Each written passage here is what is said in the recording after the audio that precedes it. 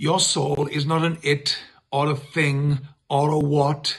You are your soul. Your soul is you. It is who you are. It is who you were before you had a body or a brain or a skin color or a gender or a nationality. All those labels that were given to us before we were born and after we were born through nurture, that's not who you are. None of that is who we are. The soul is the seat of your consciousness. It's the core of your identity.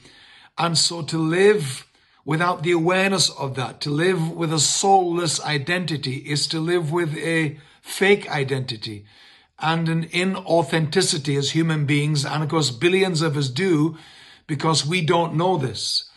And many years ago, I began to do a lot of research and a lot of work in this area, so that I shifted from living from my ego and personality, which most of us do, into living from the essence of who I am, my seat of consciousness, my soul, the eternal part of who we are.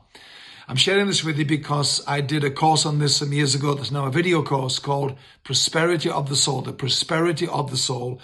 And it is on a 70% discount offer for you guys now for a limited time only. So if this at all is of interest to you, inspiring you, piquing your curiosity, then grab it while this offer lasts. Love you guys. Talk to you soon. Thanks.